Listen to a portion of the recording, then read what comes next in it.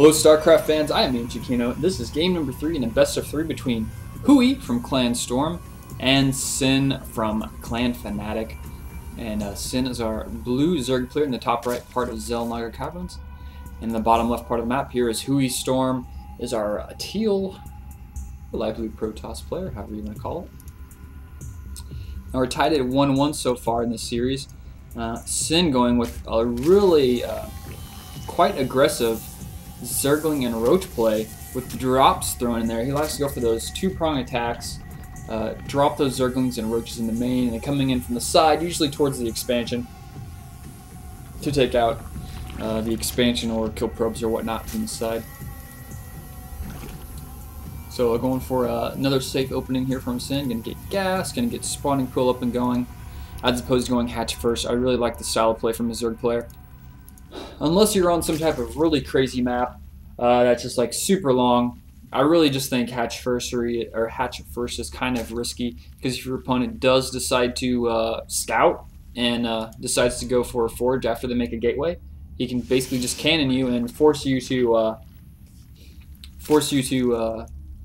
cancel that hatchery, because it's not too complicated to throw down a forge if you see hatchery first, and then throw down a pylon or a cannon. And of course, I would easily sacrifice one pylon, one cannon to have a Zerg player cancel the expansion, just because the amount of time it takes to rebuild that expansion really slows down their production. Sin is going to come out here and do some scouting. So he's going to be able to get in there. Yep, this Zell isn't finished yet. And Hui's already got his second gas started. So so far it looks like it's going to be pretty much of the same for Hui. Got some quickly transferring some probes over there to that gas, and Sin's going to start chewing on this pylon. Of course, that's a drone's second favorite food after mineral fields. I guess it's probably his third favorite food after mineral fields and Vespian gas. It's just be a pylon. It looks like a giant piece of mineral. Look at that. It looks like a giant crystal. Hui's going to go for a... That's an interesting position there. That's definitely walled in there, but I guess he just wants to put it there for sake. And this Bouncer Zelt's going to keep those Zerglings out, and that probe just barely made it back home with 2 life left. And he better not go back out there again. He's going to get killed. And looks like he's going back out there. Now he's going to change it heart. He's like, you know what? I think I'm not going to go back out there. And it's like this drone is still alive somehow. That Stalker needs to do his job and clean up the mess that is that Zerg in his base. Zergling's just coming up here, doing a little sneak peek. Is he chrono boosting that warp gate tech? No, he's not. Twilight Council coming up, and 3 gateways. So we may see Hui go for a Blink Stalker play this game. Now we saw him get a Stalker. Okay, yeah, definitely. I think we're definitely going to see Blink Stalker play. We saw Stalker come out second instead of a Sentry, and we have another Stalker coming out. So I'm more and more I'm thinking this is definitely going to be a Blink Stalker play. And another Stalker coming out. So yeah, I think he's definitely going to go with Blink Stalker play. And a little bit changing it up a little bit here. Now we know Sin likes to go with the Zergling Roach combination, and if he can do a lot of damage before Roach speed gets finished, he might actually be able to deal a lot of damage here. And we have Blink being chrono boosted out there, and he's got his 4th gateway up. Now you usually only make 3 gateways, unless you're going to do some type of expand. So we may see Hui just go for an expand, get Blink Stalker, put the pressure on, and then throw up an expansion. Warp Gate Tech is finished, and this probe actually is walling off, so he's going to go wall off. So this is not going to be an expand build. This is going to be an attack build. Hui wants to seal the deal here. Those Warp Gates are up and going. His hotkeys, he loves that hotkey for those Nexus. He's got that on 5 through 0. And now we have the fight coming out here. And Hui looks like Sin is doing a really good job of controlling the vision, so he knows this is coming. He knows there's a really heavy Stalker amount. He's going to have to assume there are Stalkers with Blink coming at this time in the game. Look, Blink finishing, boom, there it is, it's done. And he's going to go on the offensive. Now he's ready to go. He needs to put up a proxy pylon so he can warp in more and more Stalkers. We have a lot of Zerglings coming out. Zergling speed is finished. Roaches, no Roach speed yet. 2 Spine Crawlers being placed down. We're probably going to see no more drone production for the rest of this game, I would say, depending on how this fight goes. But there are a lot of units coming out. Sin's now basically going to make solely units at this point to fight off this harass. He's got a lot of Zerglings, so many Zerglings. I don't know if there's going to be enough Stalkers to deal with this Blink down to the low ground. That's definitely what you're going to do in this map. Wow, he's doing a pretty good job affecting this. I don't think he's lost any stalkers yet, but he's lost quite a few Zerglings. We checked the units lost tab, just one. That was 100, so that was at Zealot, so he hasn't lost a single stalker yet. Blinking in more and more units. Harvester count 26 to 34, so Sin does have a little bit of a macro lead at this point, and he's really going to have to turn it out this game if he wants to do it. He's got a hatchery, upgrading 2 lair. Spine Crawlers pushing up to the front, getting a little bit better positioning. And he really just wants to let these Spine Crawlers take the damage. And backing up just a little bit, but there are a lot of stalkers coming in. More and more stalkers coming in. He's kind of chrono boosting out those warp gates, making another pylon over there. And is he gonna try and go for this? And he's really dedicated to taking out this this Zerg player. And Focus Fire down, killing that. No, he's just gonna back up. Now he's blinking in the back. Pretty decent micro there, but no, Zergling's coming around to the back. You're gonna be able to deal some damage before the blink cooldown is finished. And he's losing quite a few stalkers so far. And wow, Sin may actually fight this up. There's a lot of low life stalkers.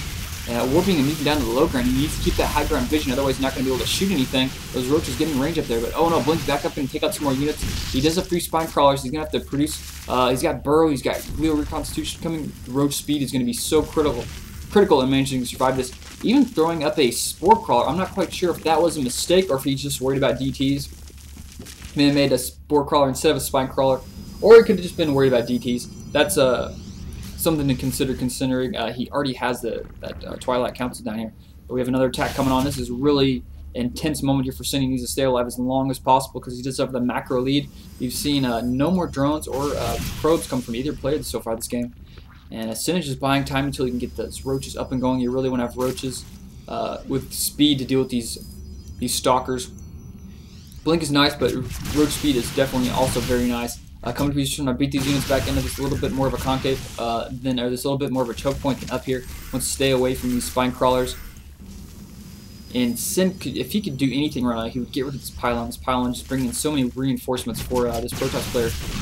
And a lot of Zerglings coming out, doing some damage, blinking to the back. I don't know if it's going to be enough. No, he's falling back. Sin just kind of buying his time, trying to bait this Protoss player back into these spine crawlers as much as possible. Just rearranging some spine crawlers. This one's a little bit low. He's going to hang out in the back.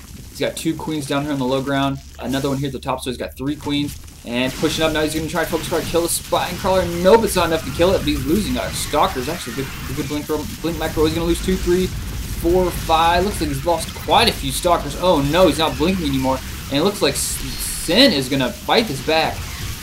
No problem, that roach speed is finished, so he's going to be able to run really quick, catch up with those stalkers. Bringing in some zealots, but no, Sin just burrows. He's like, I'm tired. Took out that pylon.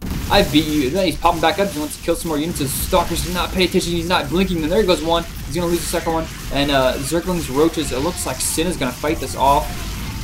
He just bought enough time to get roach speed and burrow. And wow, as soon as he gets tunnel and claws, I think our Protoss player is going to be in real trouble at this point. I think at this point he already is in pretty serious trouble. And now Hui's forced to kill his own pylon.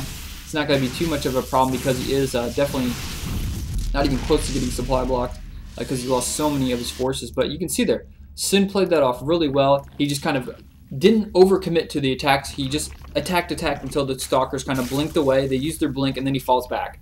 Because if they blink down the cliff, there's nothing you can really do about that.